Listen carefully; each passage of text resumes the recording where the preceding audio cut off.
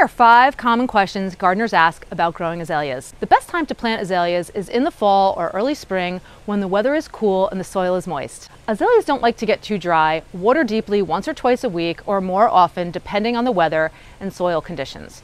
Avoid getting water on the foliage as this can lead to fungal diseases. Keep your azaleas healthy by providing them with the right growing conditions.